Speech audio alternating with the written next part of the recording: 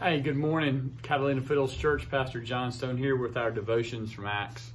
Come to a rather long long story in Acts 16 about Paul and Silas being put in prison. Let's look at it over 2 weeks. Just the first week, beginning in verse 16 of chapter 16 says, once when Paul and Silas were going to the place of prayer, they were met by a slave girl who had a spirit by which she predicted the future. She earned a great deal of money for her owners by fortune telling.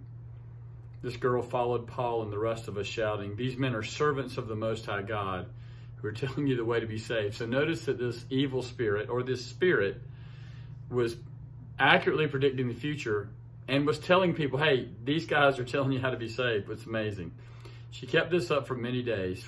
And can you imagine her walking around behind you screaming in the mall and at the gas station and at Fry's and all that? She kept this up for many days. Finally, Paul became so troubled that he turned around and said to the spirit, "In the name of Jesus Christ, I command you to come out of her." At that moment, the spirit left her.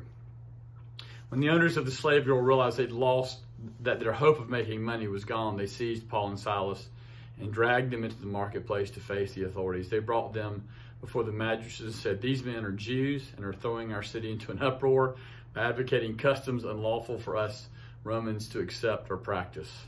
The crowd joined in the attack against Paul and Silas, and the magistrates ordered them to be stripped and beaten. After they had been severely flogged, they were thrown into prison, and the jailer was commanded to guard them carefully. Upon receiving such orders, to put them in the inner cell, and he put them in their inner cell and fastened their feet in the stocks. So there's more to the story, but what do we learn from just this first part? A couple things. First of all, these owners of this girl, she was obviously a slave, were real happy when she followed Paul and was screaming it out, and that brought attention to her and brought attention to them. As long as they made money, they were happy to support Paul and Silas.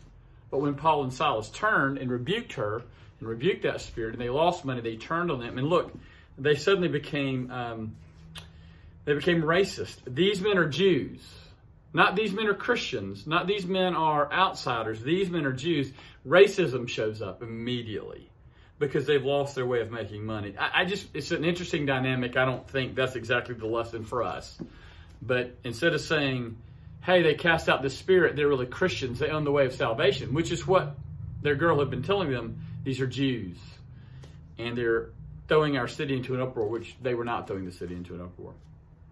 But I think the thing that we can see in this passage and learn is that following Christ always cost us.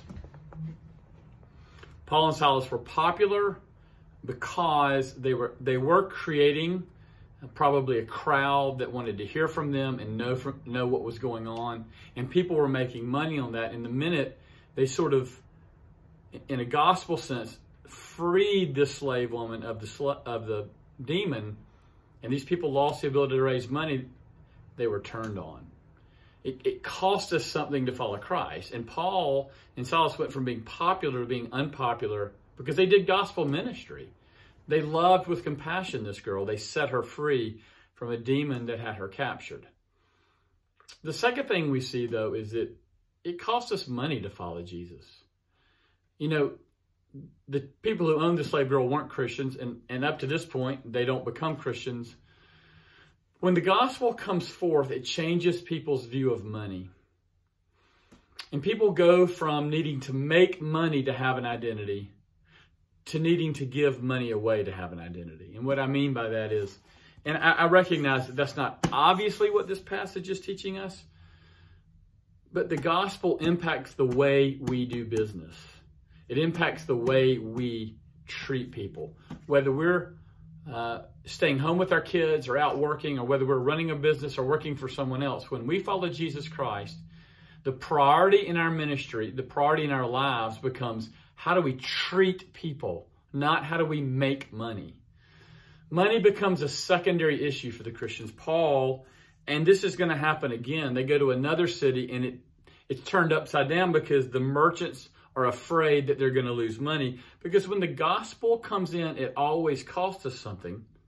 It obviously costs us our time as we begin to give ourselves away to love our neighbor, to love our family, to love our community. It costs us our identity as we change from being who we are to being in Christ. But it cost us money. Following Jesus always cost us money. In this case, it cost the merchants money. It cost Paul and Silas their freedom as they go into jail and are put into jail there. But it also changes the way we think about money. It's very hard for Western Christians to admit that what Jesus says about money is not what capitalism or free market or the West says about money. The West, and that's where we live, has said that money's everything, that it's power, that it's prestige, that it's identity. And Christianity comes along and says money doesn't matter. Money is a tool that we use to serve God. We don't let it use us. And it changes our view of money. And we see it changing these guys' income. We see it changing Paul and Silas's freedom. I just want you to think today that as you follow Christ today, it should be costing you something. The presence of Jesus in your life and in your business and your family should be changing you. The way you think about money, the way you think about time, the way you think about freedom. Look forward to the rest of the story. This is a great story. We're just getting actually to some of the more interesting parts of it where we stopped. Look forward to being with you next week. Hope you have a great Tuesday. And look forward to seeing you either online or in person at Church Sunday or whenever we might bump into you. Y'all have a great week.